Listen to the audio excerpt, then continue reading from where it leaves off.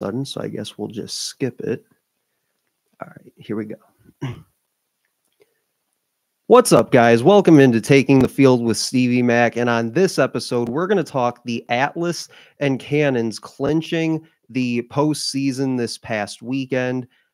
In segment 2, we're going to get to a couple things quickly. I want to get to kind of a recap of the Redwoods this past weekend and kind of the chance that they missed this weekend as they had their 2 home games this past weekend. But again, I kind of want to touch very quickly on that. I don't necessarily want to beat a dead horse on that topic, but really what I want to get into with that segment in particular is this kind of NLL versus PLL thing, and really why that still exists and maybe what can be done to maybe move past that. And there was something that I saw on Twitter earlier today that I'll get to with that segment because I thought it was actually kind of funny. So we'll touch on that in segment 2. And then segment 3, we'll finish out talking some Athletes Unlimited week 3. I'll give you a kind of a week 3 breakdown as their third week of the season gets going here on Thursday.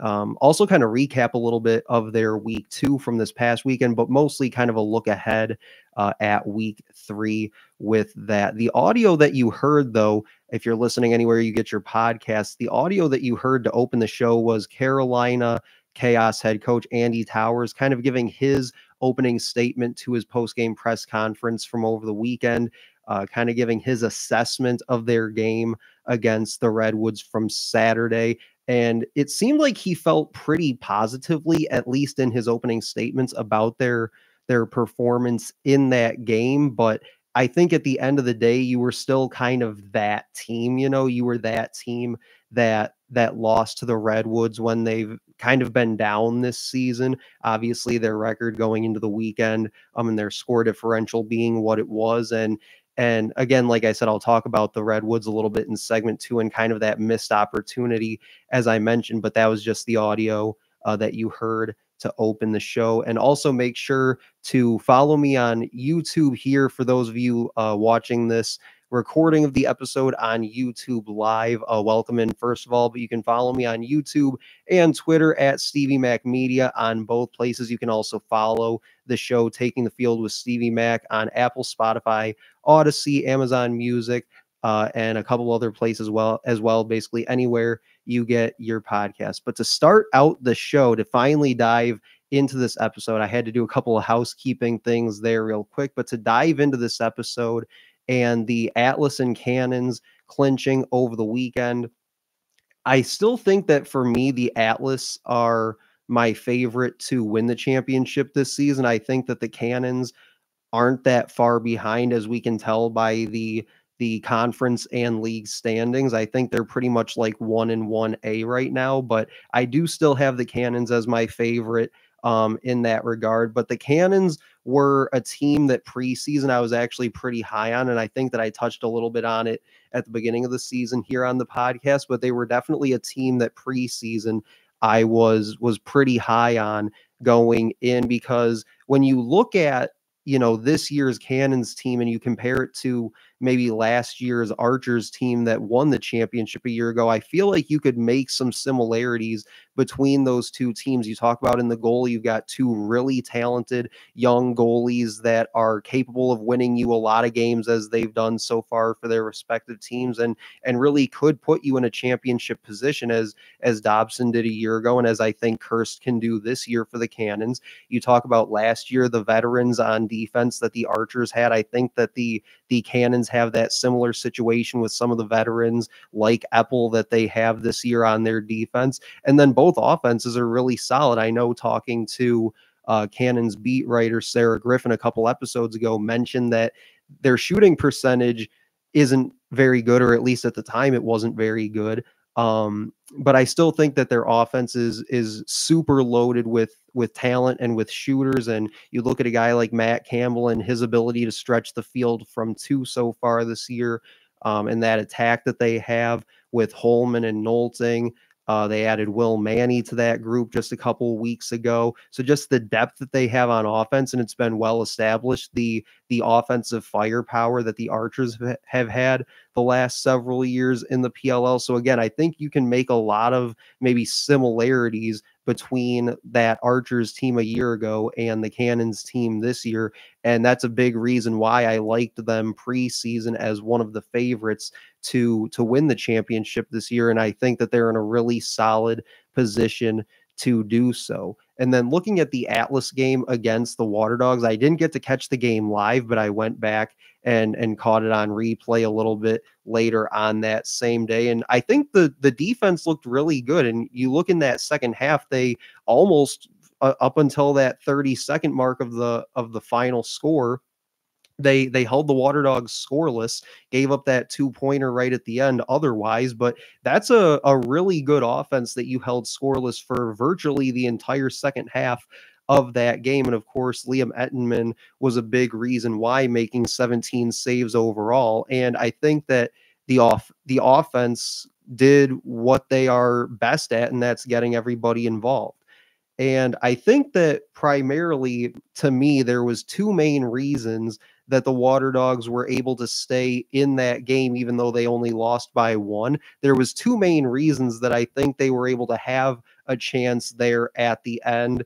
And that's the 2-pointers that they had. They hit 3, I believe it was, in that game against the Atlas. And also the job that Matt DeLuca did in replacing Dylan Ward. He as well, along with Ettenman on the other side, both made 17 saves in that game. So I think when you kind of couple those two things together, it allowed the Water Dogs to stay in a game that, again, they went virtually the entire second half without scoring. And I think there, the last few minutes of the game, the thing that I was most frustrated about with the Atlas in that performance was those last few minutes, those last few possessions that they had, because it really felt like they just had opportunity after opportunity to get one more score and put the Water Dogs away. And they just didn't seem like they were really interested in doing that. They kind of went more the route of just trying to run out the clock. And then you see at the end how that almost came back to bite them. And that's something that I think it was Ryan Boyle even said on the broadcast, was he didn't really love how they handled the end of that game. And then once they hit the 2, he was basically like, yep, that's exactly why I didn't like it. You just kept giving them possession after possession to try and get that goal to, get back in it and make it a 1-score game late and make you have to think about it a little bit. So I kind of agreed with him on that. I would have liked to have seen them, at least in one of those final few possessions, really try to go for it and not just run out the time, because worst case scenario, the exact thing that happens. They get a little bit of a run out on a cluster in the midfield, and Reese steps into a 2 and nails it. But again, I think that you can't just sit back and expect that you're going to win that game, because you look back to the game last season against the Water Dogs, they played it the exact same way, and the Water Dogs scored like 7 goals in about 5 minutes or whatever it was, and they ended up winning that game. So again, just wasn't really thrilled with their approach at the end of that game, but I'd still say that was a really solid performance by the Atlas overall. And I would also say that there was a lot of people, I think, kind of overreacting, especially about the defense after the Atlas game against the Cannons the previous week. And it's games like Sunday, which is why I wasn't totally panicking. Now, did they play great against the Cannons the previous week? Not necessarily, but it's games like Sunday where I'm just like, that is where they're going to win a championship, right? When guys like Adler are doing what we know he can do, right? And this defense is kind of living up to its billing, like I think they did on Sunday. That's where you're going to be able to win a championship this summer if you're the Atlas. And then there was a couple of quotes that I saw from the recap article that the PLL put out about the Atlas Water Dogs game from the respective beat writers. And I wanted to kind of give them credit for these quotes that they had in that article. From the Atlas beat writer Lauren Marola, in that article, it says, quote, "We have to stop the 2-pointers. That was our Achilles heel last week," Atlas coach and general manager Mike Pressler said at halftime of Sunday's game. New York allowed 3 2-pointers against the Boston Cannons in Fairfield. And yeah, again, like I said, earlier this segment. I think that's one of the two biggest reasons why the Water Dogs had a chance there at the end in that game was Matt DeLuca making 17 saves in relief, and also the 2-pointers that they were able to hit. They were, timely 2-pointers, especially that one right there at the end. But you figure they had 11 points and 6 of those were off of 2-pointers. So again, 2 weeks in a row, the 2-pointers really killed the Atlas. But I think overall, outside of those two things, they had a pretty, I think, pretty good grasp on that game. And then from Water Dogs beat writer Wyatt Miller, a good friend of the show, Wyatt Miller had him on earlier this season on the show. It says, quote, "It was an ugly half of lacrosse, and the Dogs once again didn't show up when it mattered most. The lone bright spot was Matt DeLuca, who replaced Dylan Ward between the pipes after Ward went 0 for 5 on save opportunities in the first quarter. However, DeLuca's career day was all for naught as the Dogs lost their 4th one-score game of the season.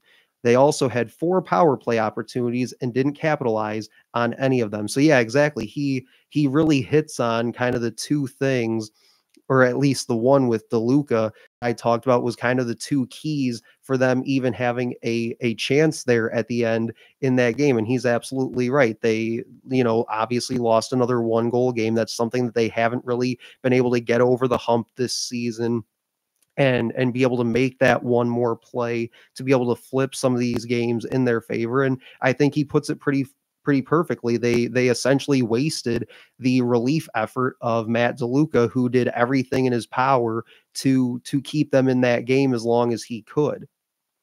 So my final thought is this regarding the Cannons and the Atlas clinching a spot in the playoffs this past weekend, is that it's, to me at least, it's the Atlas and the Cannons kind of 1 and 1A, like I said at the top of the segment. Then it's the Archers, who I think we kind of all forgot about this weekend because they're on a bye this past weekend, but they are still 4 and 2. They are atop the Western Conference standings. So it's the Atlas and Cannons 1 and 1A, then the Archers. Then it's kind of like 50 feet of nothing, I would say. And then it's everybody else is kind of what it feels like right now in the PLL standings as it pertains to kind of championship aspirations. So coming up in segment 2 on Taking the Field with Stevie Mack, like I said, we're going to touch quickly at the top of the segment about the Redwoods again and sort of the opportunity missed this past weekend out in California. But then I want to get into this kind of NLL versus PLL thing and get your thoughts on that coming up next on Taking the Field with Stevie Mack.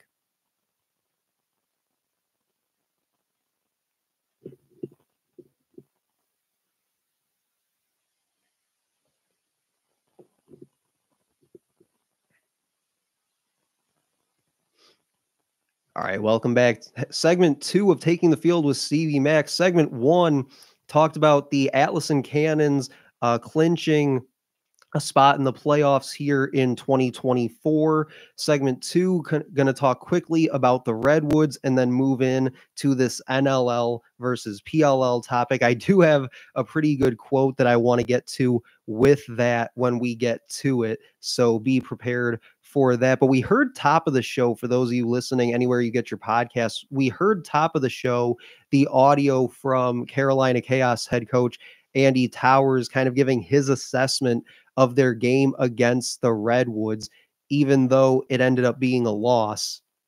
And the way I would look at it is, as much as I think the Redwoods blew an opportunity this weekend, because I said it last week on the podcast, I felt like they were going to go 1 and 1 this weekend, which would move their record to 2 and 5. They did do that, but I said, hey, stranger things have happened. If they can somehow do this where they win both games, now all of a sudden you're sitting at 3 and 4. If you win both games by a couple goals, you improve your score differential, which wasn't looking so hot at the time. And now all of a sudden your season kind of does a 180, and we're talking about a whole different scenario. But they didn't do that. Obviously, they go 1 and 1. They're 2 and 5 on the year. I believe their score differential actually got worse because of the loss to the Whip Snakes in that game. So again, kind of an opportunity missed for them. But I feel like at the same time, it was kind of an opportunity missed for the Chaos as well, because the way I see it, if you win that game on Saturday, I would venture to guess that the Redwoods weren't going to come out on Sunday and beat the Whipsnakes. Obviously, we know that they didn't. But if you're the Chaos, you had an opportunity to go win that game and essentially end the Redwoods season right there, and essentially send them to an early rebuild, which as I saw on the podcast last week, a couple of people commented on that on last week's episode and basically said they would be all for that they would be in favor of the Redwoods kind of scrapping it this season and kind of getting a early head start on the rebuild this off season. So essentially, if you're the Redwoods, you had a chance to kind of flip your season this weekend, didn't do it. If you're the Chaos, you had a chance to end the Redwoods season, essentially, didn't do that either. So the Whipsnakes came in on Sunday and basically handled the job for you. But again, I just wanted to get that out. I just wanted to hit on that very quickly. What I want to do with this segment, though, is talk about this NLL versus PLL thing because it's popped up on multiple occasions over the last couple of years, especially. I saw it pop up again this weekend, and I really want to know, why is this still a thing and how do we change that? Because I feel like it's kind of just become this weird rivalry on social media between the NLL and PLL fans. And I think for me personally, kind of from a local perspective here in Michigan, it kind of feels like the rivalry between fan bases with, Michigan State or Michigan Ohio State, and how toxic that those rivalries have gotten on social media the last couple of years. So for me, it kind of compares to something like that. And again, I kind of want to know, why 6 years into the PLL is this still a thing, and how do we change that? Because for me, it's not something that I think is good for the sport, because we talk about grow the sport and grow the game and this and that all the time. And I think that when you have these two leagues that are successful at what they do, whether it's the NLL with box lacrosse or the PLL with the field game, they're both very good at what they do, and they're both very good at representing the game, and I think growing the game in different ways and things like that. And of course, things like visibility is a big part of that with their deals with ESPN and those kinds of things. But again, it's like, why does it have to be a this or that thing? Because I don't really think that it does. I think that if you want to be a fan of the NLL, cool, be a fan of the NLL. You want to be a fan of the PLL, cool, be a fan of the PLL. You want to be a fan of both, be a fan of both. Like, I don't get why there has to be like a this or that kind of viewpoint on it. And it was really funny because, as I mentioned top of the segment, the funny quote that I saw actually comes from Adam Levy on Twitter, the NLL writer, used Twitter AI to ask this very question and basically said which one was better. And the response that the AI gave was absolutely perfect. I'm not going to read the whole thing because it goes on for a couple paragraphs, but I pulled a couple of quotes from it, and I thought it was actually pretty funny. So Adam Levy allowed me to use that for this episode. It says, quote, "So which one is better? It's like asking if you prefer chocolate or vanilla. It's a matter of personal taste, my friend. If you're a traditionalist who loves the indoor game, the NLL might be your jam." Another quote later at the very end says, quote, "In the end, it's all about the love of the game. Whether you're cheering for the NLL or the PLL, just remember to have fun, support your favorite team." And then this is actually my favorite part of this quote. And then it says, "and maybe bring some nachos to the game." So yeah, I think as silly as this is, and it's almost comical in a way, I think it does kind of answer the question pretty well. It's not a this or a that thing. It's just whatever your preference is, whatever you want to be a fan of. And I know even from a player perspective, you look across the PLL or you look across the NLL, whichever way you want to go with it, there's guys that play in both. I know a couple summers ago, people kind of joked that the Buffalo Bandits should be called the Buffalo Chaos because like half their roster also played for the Chaos. So again, it's like I don't think that there necessarily needs to be a this or that approach to it. And I mean, shoot, even Twitter AI, as goofy as it is, even Twitter AI kind of agrees with that. And again, I'll read that last quote again. It says, "In the end, it's all about the love of the game. Whether you're cheering for the NLL or the PLL, just remember to have fun, support your favorite team, and then, like I said, my favorite part of it, and maybe bring some nachos to the game." So yeah, I think that pretty much summarizes it right there. Is that it's just about growing the game. It doesn't have to be, which side does it better, or, who's been around longer, or this or that. It's just, hey, we're both trying to accomplish the same thing here. So let's just do that.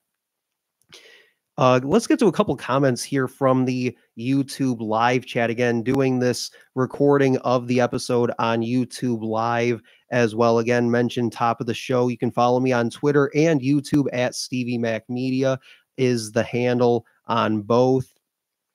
Michael Ramirez, going back to segment one, talking the Atlas and Cannons, says both teams, Atlas and Cannons, have balance on both sides of the field. Advantage Atlas at faceoff. Pretty well said. I mean, they're absolutely deep up and down the field. Atlas, I mentioned last week in that episode, in kind of saying how I wasn't concerned about the Atlas after that loss to the Cannons.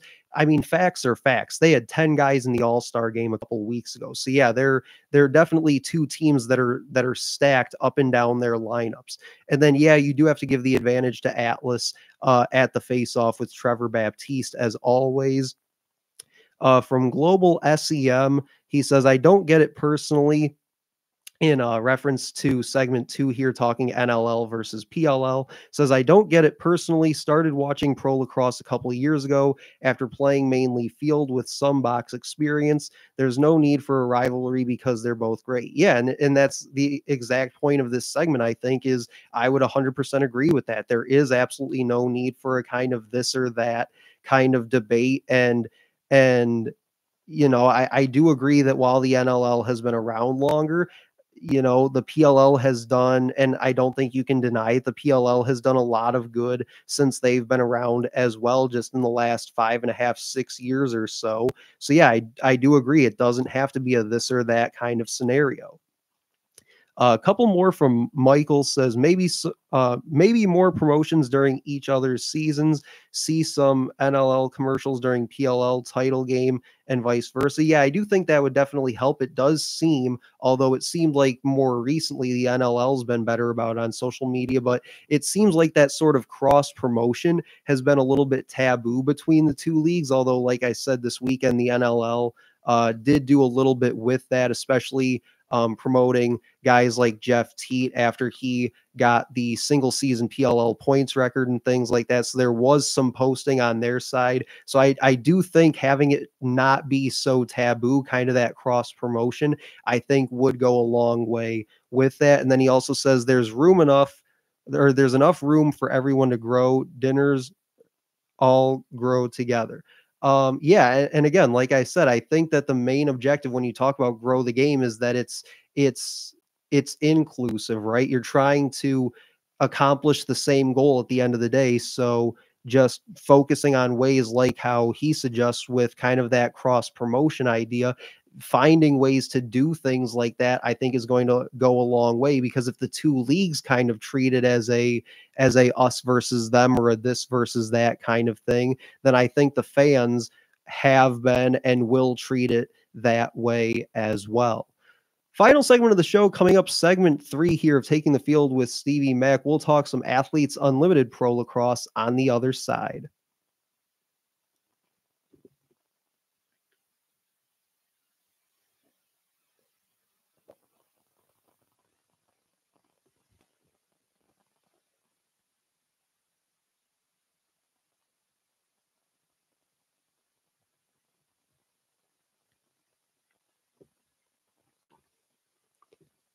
All right, welcome back. Final segment of the show, Taking the Field with Stevie Mac. Starting out the show, we talked at Atlas and Cannons clinching the postseason this past weekend. Segment 2 touched very quickly on the Redwoods weekend this past weekend out in California and the sort of missed opportunity there, but really took a sort of a deep dive into this whole NLL versus PLL thing.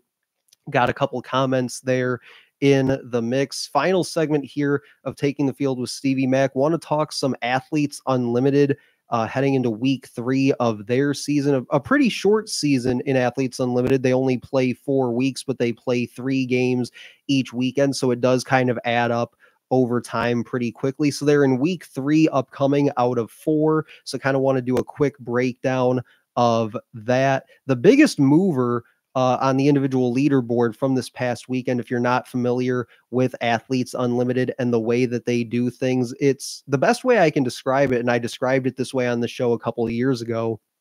It's basically like real life fantasy lacrosse. So just like in the PLL with fantasy lacrosse, you get points for goals, assists, ground balls, saves, whatever the case may be. And then on the flip side, you get points taken away for kind of the opposite for, goals against, face off loss, turnovers, things like that. It kind of works that similar way, but it's like real life, real time fantasy lacrosse. So the biggest mover in the individual leaderboard was Sam Geyersbach, who moved up 25 spots on that individual leaderboard, had 8 goals and 1 assist over the weekend, and she'll play on Allie Kennedy's team this weekend. They also have 4 captains each week in Athletes Unlimited Lacrosse. Again, if you're unfamiliar with the format, and week to week, the captains can change, although historically 2 of the 4 more often than not have been Sam Apuzzo and Taylor Moreno. Same case this week. There'll be 2 of the 4 captains again, and we'll break down each of the 4 rosters here in just a second. But again, biggest mover of the weekend last week was Sam Geyersbach, moved up 25 spots, I believe into the 20th spot overall. And 8 out of the top 20, speaking of the top 20, 8 of those top 20 players currently are rookies. You have Emily Knowles is 5th. Izzy Skane, the sharpshooter out of Northwestern, has had a really nice start to her pro career, is 6th. Cassidy Weeks is 10th. Ellie Macera, another player that's started her pro career really well so far. Ellie Macera is 12th. Kendall Halpern is 13th. Madison Ahern out of Notre Dame is 14th.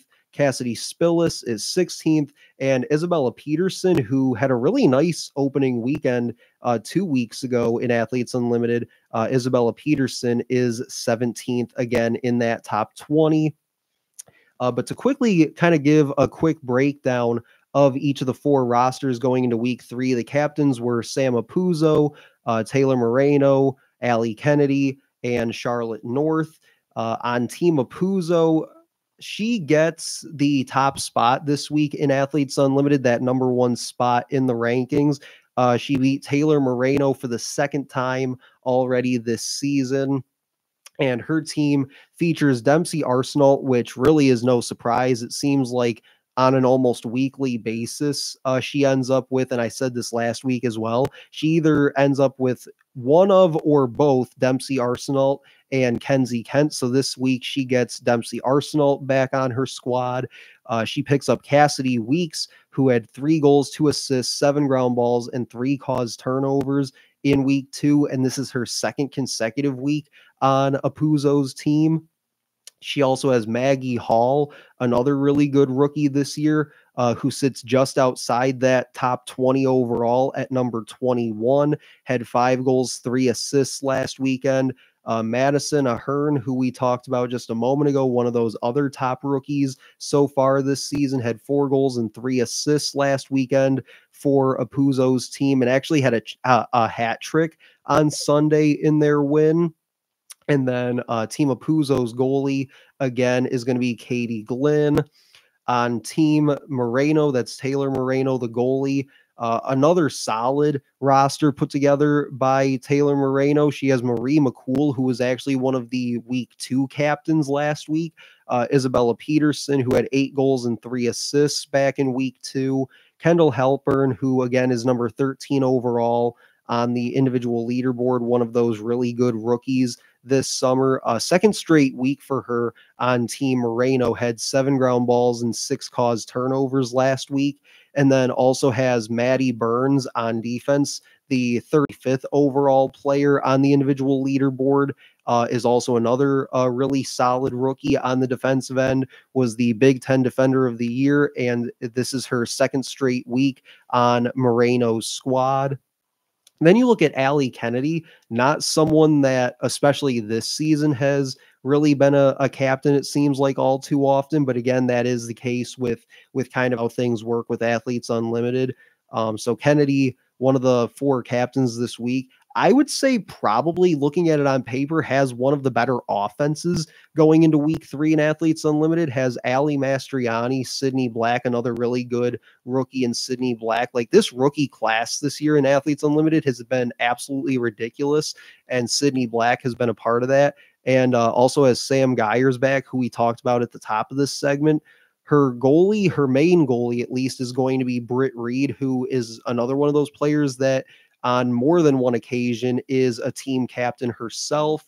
And then the defense in front of her is going to be absolutely unfair, has Lizzie Colson, Cassidy Spillis, Meg Dowdy, and Courtney Taylor. So not only if you're an opposing offense this weekend, do you have to contend with scoring on Britt Reed, but the defense that's going to be lined up in front of her is going to absolutely put the clamps on, I think, over this next couple days starting on Thursday night. And then the final team for week 3 is Charlotte North's team. The offense is going to feature, obviously, Charlotte.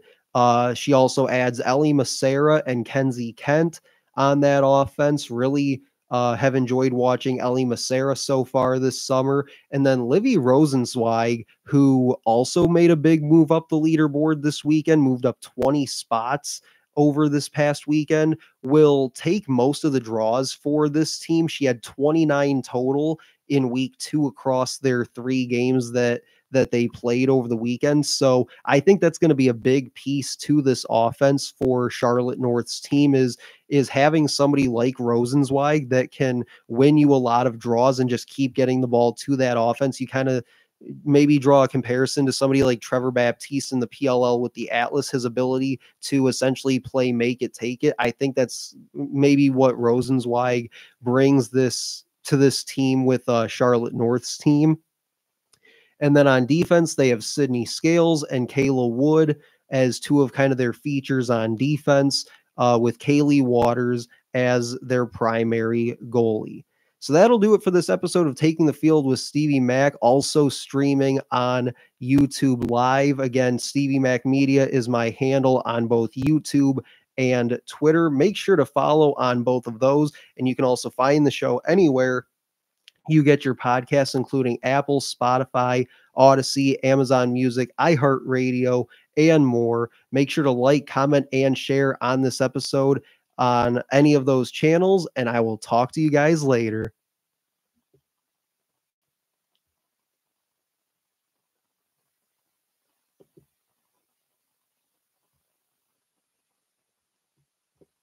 All right, and we are out. So that was the first time I've ever done a recording of the show live. So for those of you guys that tuned in on here, a couple of you left some comments for me. I really appreciate that. Michael, I did see your follow up to that one about the autocorrect. I mean, it gets all of us. So no problems there. But yeah, I hope you guys enjoyed it. I hope you enjoyed tuning in. Hopefully I can do more of these going forward, and hopefully we can get a few more people involved, so it kind of just grows from there. But thanks for tuning in, and hopefully I'll have this episode probably later out tonight.